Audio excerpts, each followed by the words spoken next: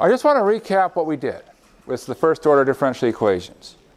And so we essentially have three strategies. There's the is it separable strategy that says, hey, I have a way to actually move things around. So I can move variables so that all of one variable is on the other side, all of another variables on the other. Now, on a side note, one thing you can look for is separable looks really good, or I should say works really well when you have lots of multiplication. So if you have lots of stuff multiplying together, that's usually a sign like, oh, I can probably divide stuff and move stuff around, and the stars will align and things will work. So that's one thing you can look for. And then we said, well, what about linear? So linear is you have like a single y prime, and you look like something times y prime plus something times y equals something. I'm being very vague here. There's nothing special about y. It could be any variable. But in particular, it's really simple in terms of what we're trying to find the function for. And if it is linear, well, then there's a technique. You find the integrating factor, and that turns the left-hand side into a derivative, and life is good. So what you end up with, well, you end up with something that looks like the derivative of a special thing times y equals stuff. Really, that's what you want to get to. That's the idea with linear equations. And easy to integrate a derivative, and life is good. And then we said the third idea was, what if it's exact? Well, what does that mean? Well, we kind of said this is good when things look hopeless. And, well, in this case, we integrate the stuff times dy, and we integrate the stuff times dx, and we make sure that they're somewhat compatible. And if you did the quiz problems, you'll see that sometimes you got to be careful. And then you put the answer together. And it's actually pretty quick. Sometimes when things look hopeless, that's actually the best, because it's like, wow, that was fast. So anyways, those were the main techniques. And the last sort of idea was to say, well, if it's not one of these right away, maybe we can substitute or manipulate. Now, manipulate is just a fancy way of saying rewrite. That's a lot of math. A lot of math is just, hey, I don't like this problem as it's written, but I can rewrite it to something much nicer, something I can solve. And so you want to be able to have that ability. Now, substitution, there's a couple of ones that you should be able to spot, because they come up from time to time. There's the homogeneous variety, and well, I should say that the two main ones. There's the homogeneous, and there's the Bernoulli. But Bernoulli, I know it sounds complicated. Homogeneous is z equals y over x, but Bernoulli is just saying, oh, substitution is z equals y to some power. That's what Bernoulli is. That's all Bernoulli is. It's not something scary. It's just like, oh, so like one of the most obvious things to try. And in general, it's like, think about putting on your Calc 1 hat. If you're thinking about substitutions, you're like, well, where do I look for substitutions? Well, functions inside of functions. You say, oh, do I have the derivative of something? Okay, well, then that should be a substitution, and things like that. Now, generally speaking, it can be hard to develop that substitution skill. It takes a little bit of practice. I'll be honest with you. And the first 1,000 problems are always the hardest. And after that, it gets a little bit easier. But we won't throw anything crazy at you. We'll give you something that we know that you can do. Now, there's a warning at the bottom. You might say, aha, I have become a master of first-order differential equations. I can now solve any first-order differential equation. No. It turns out most differential equations are hard to solve, even first-order ones. And so there's a lot that we can't do. But the ones that we ask you to solve, you'll be able to solve. Now you might be saying, so wait, are we done with the class? Well, no. There's lots of things left. We're going to move into second order. And you might say, wow, are we going to have a much longer list? Actually, the opposite. It's going to be a much shorter list. Things get more difficult. And so, you know, in some sense, this is as hard as it gets. It's all downhill from here, except for the uphill parts. So, any questions? No? All right. Good. Good. Well, today's topic, we're going to talk about some population models. And so population models is really just talking about, we have things that we're interested in talking about growth or possibly decay. Things are getting larger, things are getting smaller. So we phrase it in terms of population. And we say, okay, well, if we put on our differential equations hat for a moment, we say, if I want to understand how something is changing, well, that really says, you know, P prime. I split into, like, how is something going up? How is our population increasing? So that might be if we're thinking about, you know, some sort of living organisms. Births or things are entering in, immigration. You say, how is your population declining? Deaths, things are leaving, people are moving out.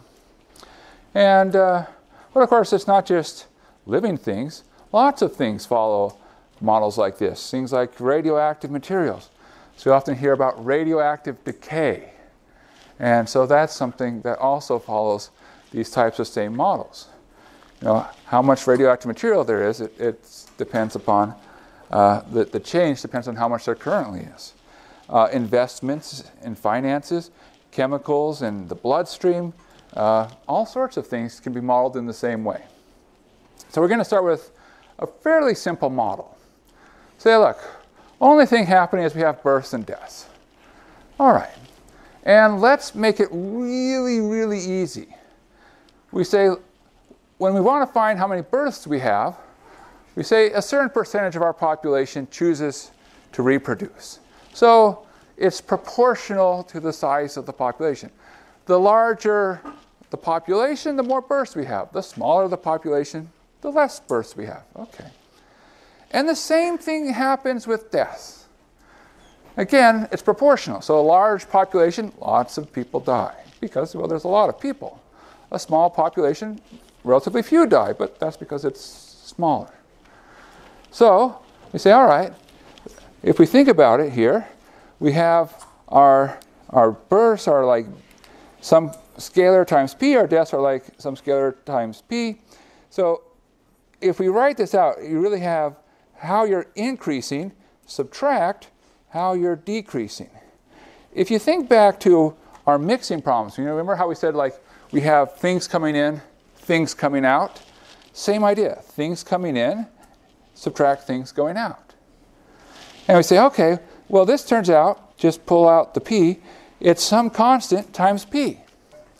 So we start with a very simple model. Our rate of change, our p prime, is proportional to p. Okay, so that's what we'll start. It's called the exponential model. And so let's start here. Find the general solution to p prime equals kp and p of 0 equals p naught. All right. Well, how can we solve something like this? P prime equals kp. What technique would you like to use to solve that? Yeah, this is like very separable, right? So this could be written as dp over dt equals k times p. And we can rewrite that as dp over p equals k dt. So separate, then integrate. What's the integral of dp over p? Natural log of p. What's the integral of k dt? K times t. And then plus c. All right, good. Now we're almost there. If I want to solve for p, well, what do I do? Raise both sides to the power of e. Yeah, put both sides into the exponential function, raising both sides e to the both sides. So e to the log p would become p. E to the kt plus c would do what?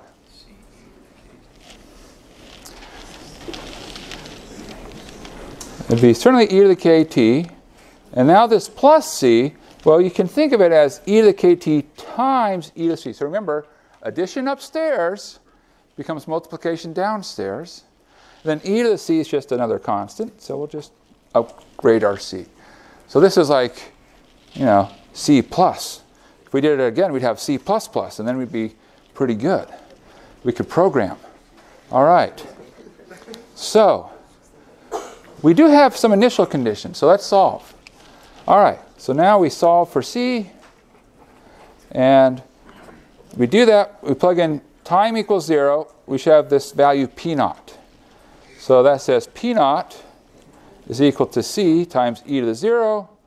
All right, so we end up with c equals, well, e to the 0, 1. Yeah, so c is p naught. So our final answer, the solution is p0 e to the kt. Now, why do you think they call this the exponential model?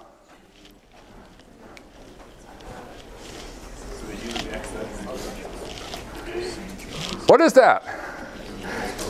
Yeah, that's e to the kt. It's an exponential function. And hence the reason why they call it an exponential model. All right, now, there is something where it has described the behavior as t goes to infinity for various choices of k. Now, various choices of k, there are 3 interesting choices. K is less than 0, k equals 0, k is greater than 0. Which one do you want to start with? So here's our p0, our p0, and our p0. All right, so which one should we start with?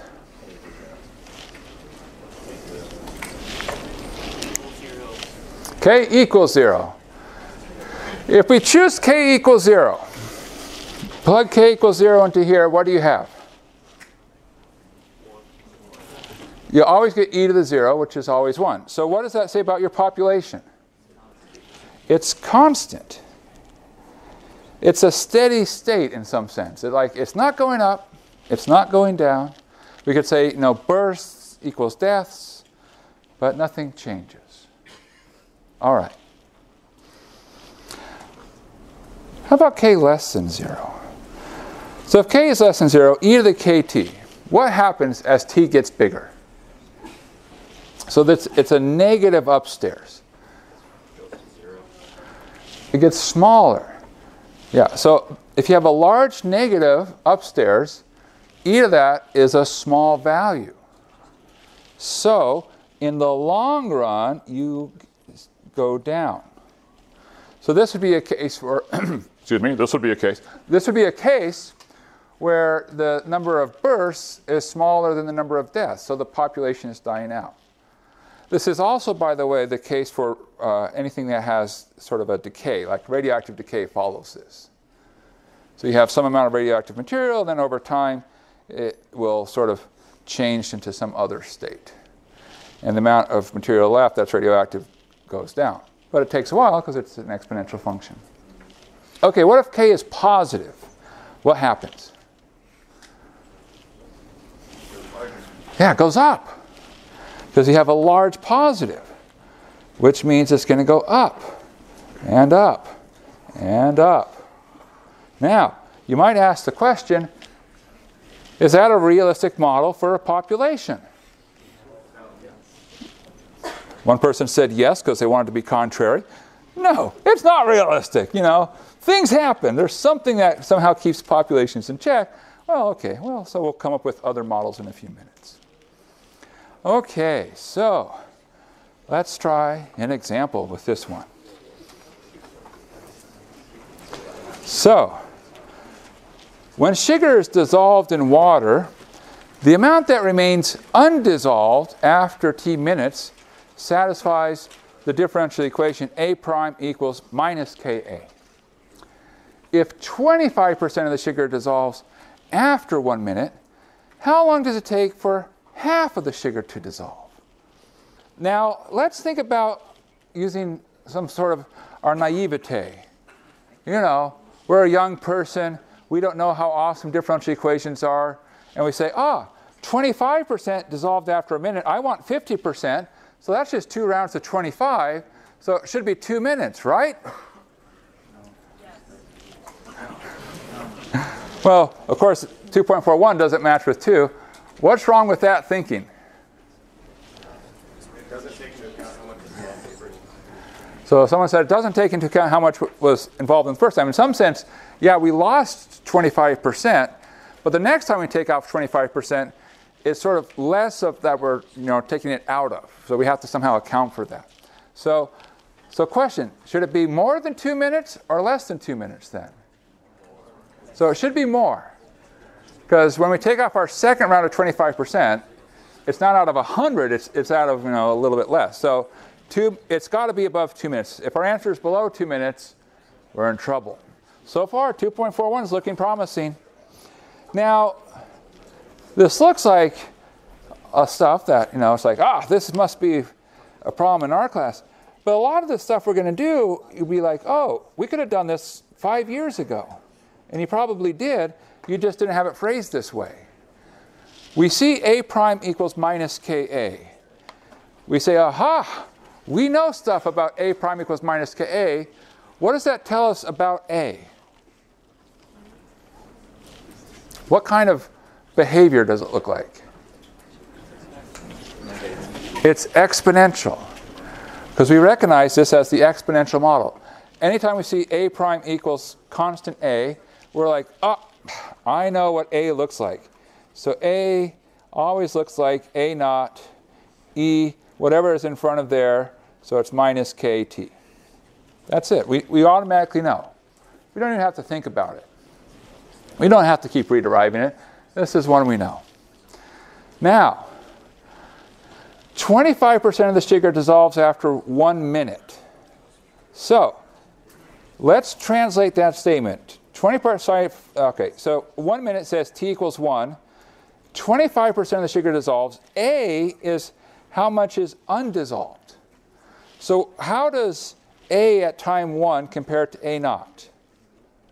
So A of 1, we've lost 25%. How do we compare to what we started with?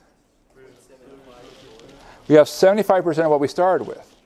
So we could write this as 3/4 times A naught. So that's that first half of the sentence. Now, the second half. How long does it take for half of the sugar to dissolve? So it's asking for a time, because that's what it means by long. So we want A of t equal to what? 0.5 A naught, or a half A naught. So this is what we want. All right, well, how do we use this? We can take this information of what happens at time 1 and use it to get information about K. So in particular, we have 3/4 A naught is A naught e to the minus K times 1. What happens with our initial amount A0, or A naught? It cancels. It doesn't matter what the initial amount was. Because in exponential models, oftentimes when you're trying to ask, how much until a certain portion is left, it doesn't matter what you started with. Okay, so we have 3/4 is e to the minus k. Well, how do I get that minus k outside of e? Take the natural log. Natural log of 3/4 equals minus k. Or move the k across. K is minus natural log of 3/4. If you want, you can put the minus inside. That just flips it over. Natural log 4/3. All right, now we know k. So, we're after a time t. So we want 1/2 A0 to be equal to A0 E, and I'll leave this as minus KT just because it takes too long to write log 4/3. Now what? The A0s cancel out again. So we never needed to know the initial amount. Never mattered. Do the same thing we did before. Log of a half equals minus K times T. You can move the minus across. K times T is minus log of a half. You can do the same thing you did before. Put the minus inside. That's log 2. So finally, to get T, we divide. And therefore, we end up with T is log of 2 over log of 4/3. So, is that right? What does that number turn out to be? I hope it's 2.41. Is it? All right, somebody's saying, it is. Totally right. So, woohoo! Yay! All right. So anyways, these aren't so bad. Now I just want to note something here. This type of thing, sometimes we'll hear problems talk about a half-life. And no, it's not referring to the video game. It's just saying, how long until half is left? This is essentially a half-life type problem. You might also hear other problems talk about doubling time. How long does it take for your population to double? And that's in a case when something is growing. If I want to find doubling time, what would I change in this formula? Yeah, make the half a 2. So if you ever hear half-life for doubling time, it's just like, oh, how long until half is left, or how long until you have twice as much as what you started with. So, but really, no big surprises. The only part that's really the differential equations part is just saying, aha, I know how to translate this to say that we have an exponential function. And then most of the rest of it uses algebra, which we love algebra. All right. Well, that was one model. Let's do a different model. The logistic model, which, all right, what is that? Well, so the logistic model says, you know, there's this unbounded growth isn't reasonable. We should somehow modify our argument. So maybe there's a couple ways we can modify it. But one way we could say, you know, the larger our population grows, there's constraints in the environment in which it's placed. So in some sense, our rate of death should somehow scale with our population. So a large population would have an even faster rate of death than a smaller population. So that's where this extra p is coming from. It's saying, hey, if your population is getting too large, your death rate speeds up. But we simply will write it as saying p prime is equal to k times p times m minus p, and where k and m are some constants. All right, so this is the logistic model. But, of course, there's the question we can ask, what's the solution? Because I don't know if we have a function called the logistic function. Well, not yet. Maybe we'll have one in a few minutes. So we want to find the solution, and after we find it, we want to give an interpretation of m. All right. So, okay, like I said, we've become really good at solving differential equations. We should be able to handle this. It's a first-order differential equation. No surprises, no surprises. So a question, how do you want to approach this? And I'll even give you two choices, and you can pick. You can approach this by separable or by Bernoulli. Which approach would you like to see?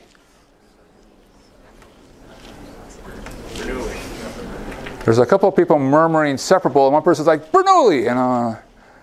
And so there's a lot of people like, I would rather not see a solution. I don't really know if I like this function, Steve. We can do Bernoulli. It depends what you like. Okay, we'll do Bernoulli. We'll do Bernoulli. Okay. Bernoulli is less exciting. If we had done separable, we would have gone to do partial fractions, but we'll save that for later in the semester, I guess. Okay, so if we're doing Bernoulli, you might say, wait, is this Bernoulli? So first off, distribute. You have k times m p minus k times p squared. And then we can move this across. So you get p prime minus kmp equals minus k p squared. Okay, so we've expanded and rewrote. How do you know if something's Bernoulli if you write it in this way? Do you remember? If you covered this part up, what would you see? It's linear. So it's like, oh, this silly p squared makes it not linear. We would have gone away with it too if it weren't for that p squared. Okay, so Bernoulli says, hey, here's what you do. Divide everything by that p squared. And so we get that p prime over p squared minus km1 over p is equal to minus k. And we make a substitution. What's the substitution we make here?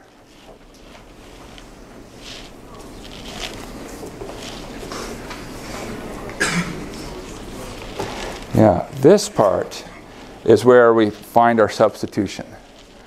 So, the 1 over p will become our z. So if z is 1 over p, what does z prime equal? If you like, 1 over p is the same as p to the minus 1.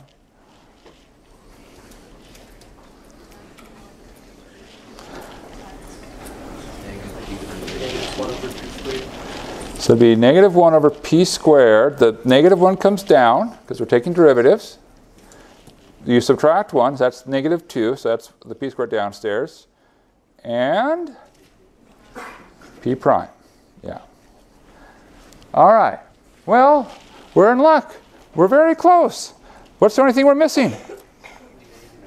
Negative sign. So negative z prime minus km times z equals negative k. Well, we're all optimists here. Let's just make that all pluses. So z prime plus kmz plus k, equals plus k. Okay, great. And we're already in luck. We've already got the z prime to have a 1 in the front. So now we come to what's in front of the z, that coefficient. What's the integral of k times m? With respect to t. kmt. Because they're constants. So what's our integrating factor?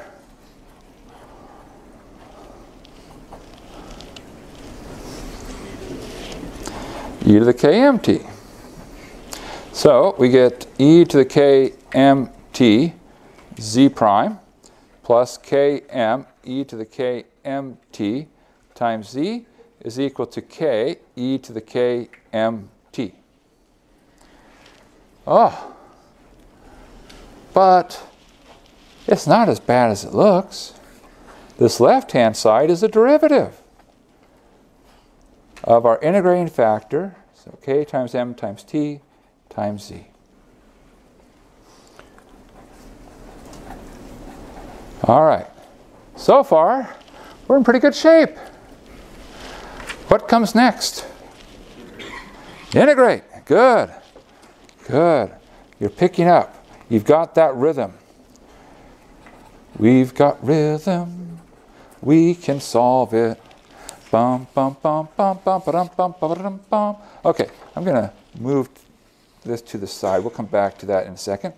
Okay. Integral of the left-hand side will leave us with e to the k times m times t times z. Good. Integral of k times e to the kmt.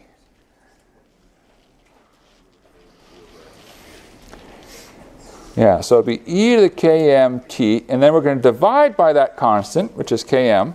There's already a k, so k divided by km is 1 over m. And of course,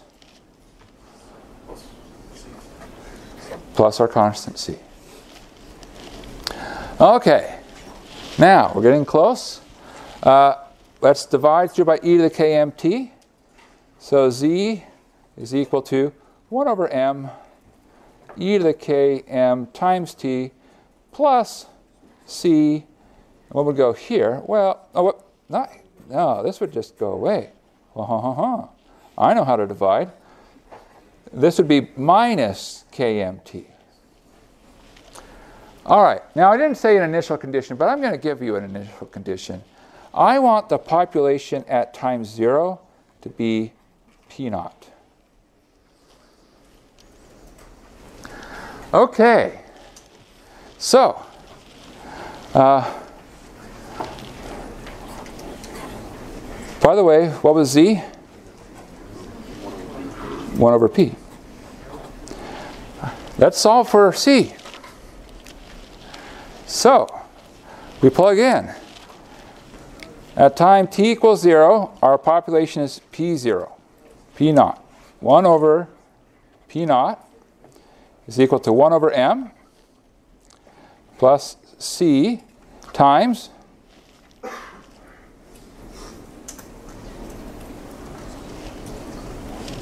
c times 1, because it'll be e to the 0. Ah, great! That says c is easy. So what is c? Well, it's 1 over p0 minus 1 over m. But we can rewrite that. We have the technology. It's called common denominator. So m minus p0 over m times p0. Okay, so let's recap where we're at. We're almost there. So we have 1 over p, which is equal to 1 over m, plus this m minus p0 over mp0 e to the minus kmt.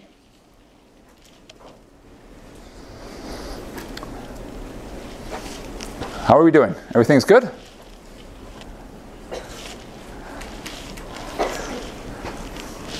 If I wanted to add these two together, what would we do?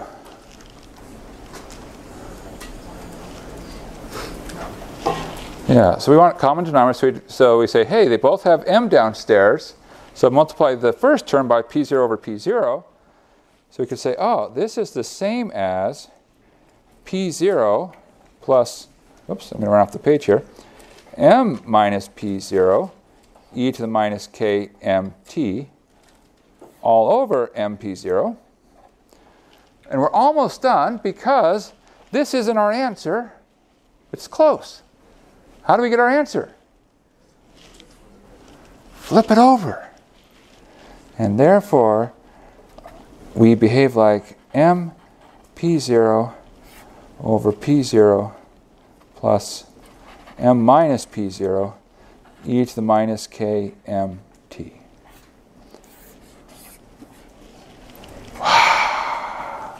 Wow. Okay, so I'm going to copy that over here. So p is equal to mp0 divided by p0 plus m minus p0 e to the minus kmt. Now, you might be thinking like, oh my gosh, if I had this on a test or on a quiz, and I had to figure out going from here to here, would I have to do all of that work again? The answer? No. The reason is because it's on the formula sheet. This is our first new entry. We've worked on it, and now it's like we've got the top part of the second column. Oh, life is good. Life is wonderful. Okay, so we now have our solution. Okay, all right, we'll put that aside. Now, what's m? That's a good question. Let's think about what happens. First off, let's do a quick check. If we plug in t equals 0, what happens to this term? Goes to 1, right? So it's like it's not there. Downstairs, P0 plus M minus P0? M. If I divide M times P0 divided by M, we have P0. So at time 0, we get P0 out. So woohoo, that's good. We did something right. Well, we did many things right. We signed up for differential equations. That was the first step. All right. Now, the question. Okay. It says here K is positive. Now, let T get big.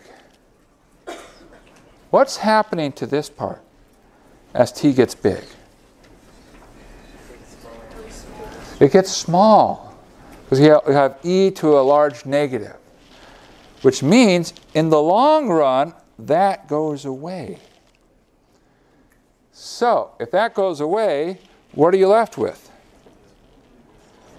The P-zeros cancel, you're left with M. All right, so what is M? Well, there's a couple ways to think about it. So one way, a fancy way, if you're thinking like biology, you could call it carrying capacity. It's like, what's the, what does this environment support? I also like to think of it, it's the long run population. If you just say, look, let time keep going, that's where you're going to go in the long run. And in particular, it's really fun to look at some various cases here. So here is M.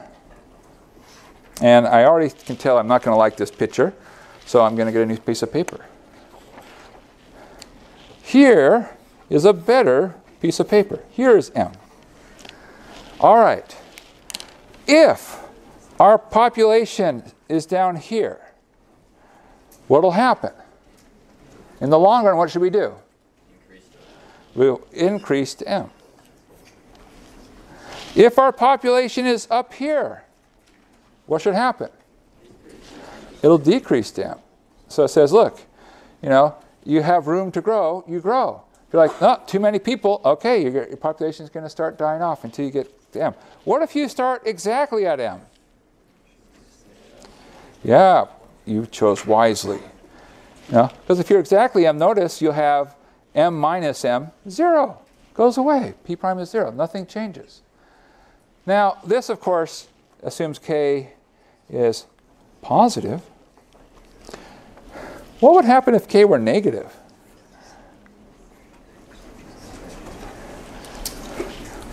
The derivation doesn't change.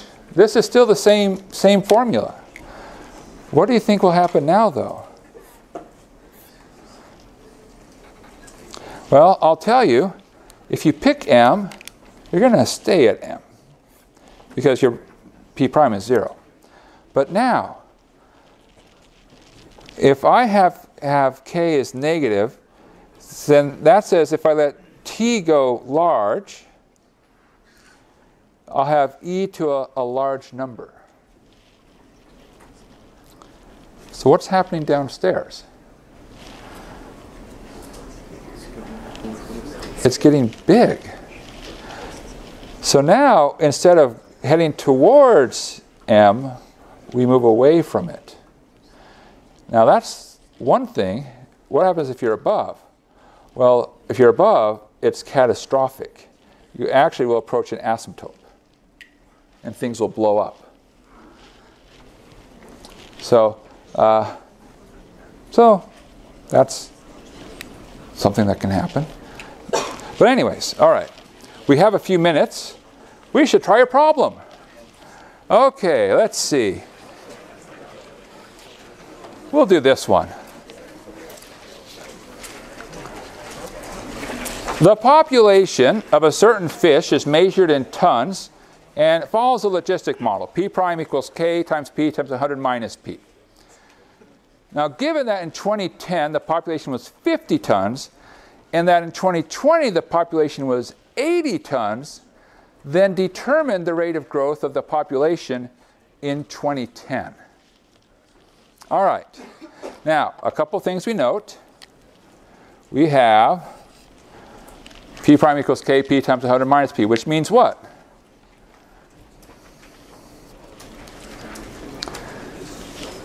It means we're logistic, right? And so we don't have to rederive that. We say, hey, we pull out our formula. So I happen to have my formula nearby, you know, and we say, oh, okay, so that means that our population P would be equal, so M equals 100. So what's our P0? We'll say that 2010, that's our initial time. So P0 equals 50, M equals 100.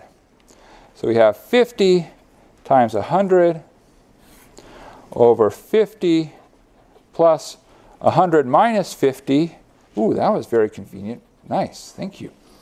And then e to the minus 100 kt.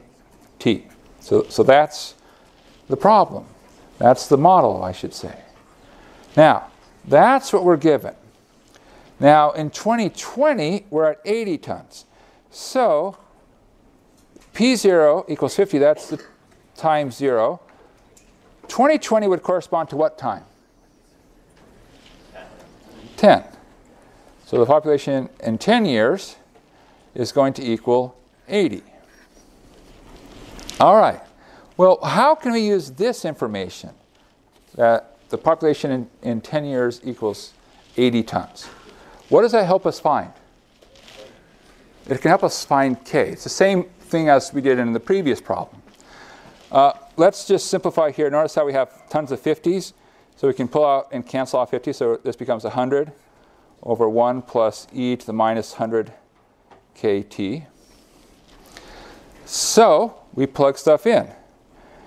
And what we get is we get that 80 is equal to 100 over 1 plus e to the minus 1,000 k, because 100 times 10 is 1,000. Well, how do we get the k by itself? What are some things we can do?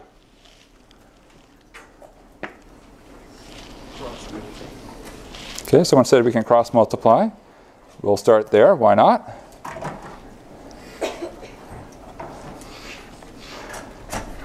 Where do we go? Divide by 80. 1,000 over 80. You can cancel off. They're both divisible by 20, so that's 5/4.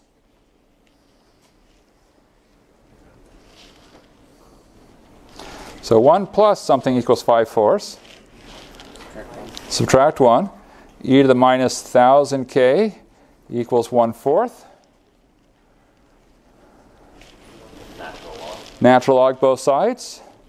So minus 1,000 k is equal to minus natural log of 4. So that's natural log of 1/4. And so what is k? So k is natural log of 4 over 1,000. All right. Now, believe it or not, we're less than a minute away from being done. I know that because we have less than a minute of class. And we're going to finish this before class ends. The only hard part is, what is it we're looking for?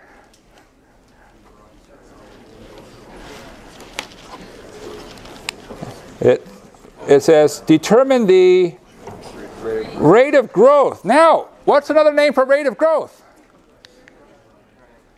P prime.